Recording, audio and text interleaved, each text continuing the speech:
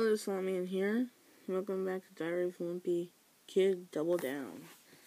I probably skipped a few pages, so I want to read out to page 50. So let's get started. But whoever created that thing that set the volume too high, there's no way you could turn it down. You'll have to wait for the witch to go through its whole routine, which is 2 minutes long. We hung it over the front of the porch last year, but the little kids were too scared of the thing, and the only trick-or-treaters we had were the teenagers who came by after 10 p.m. The day after Halloween, Dad put the witch on the shelf in the furnace room in the basement, and that's where it's been ever since. But that doesn't matter. But that doesn't mean it stopped causing problems. The witch is super sensitive to sound, and sometimes the slightest noise will set it off, even if the noise is on the floor. To make matters worse, the witch seems to have a mind of its own, and will even go off randomly even though it makes a peep. I've had at least two sleepovers end early because of that thing. I really love sleepovers.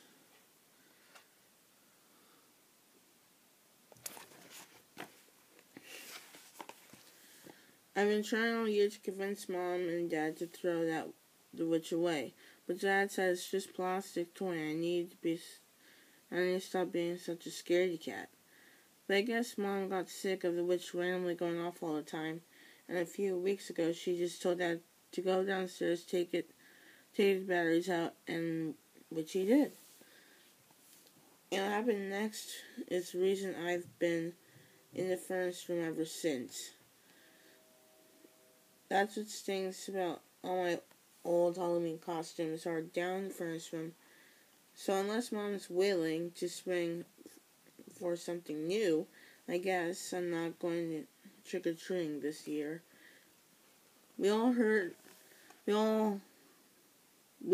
the hard work we put into decorating for Halloween yesterday got wiped out. A bunch of geese got at the jack-o'-lanterns in the middle of the night and made a huge mess. Every fall, geese flying south for the winter make a pit stop in our town and stick around for a few weeks before heading back out. Usually they poop all over the soccer field and in the town park, but other than that, they're pretty harmless. For some reason, though, this year they're super aggressive towards people.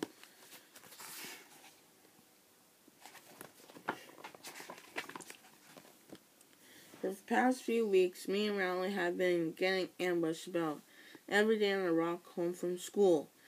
Honk. And these geese weren't just going after kids either. Whenever Dad goes out to get the mail, he's got to arm himself for battle. Dad wants to call animal control to clear the geese out of the street, but Mom won't let it. Hiss.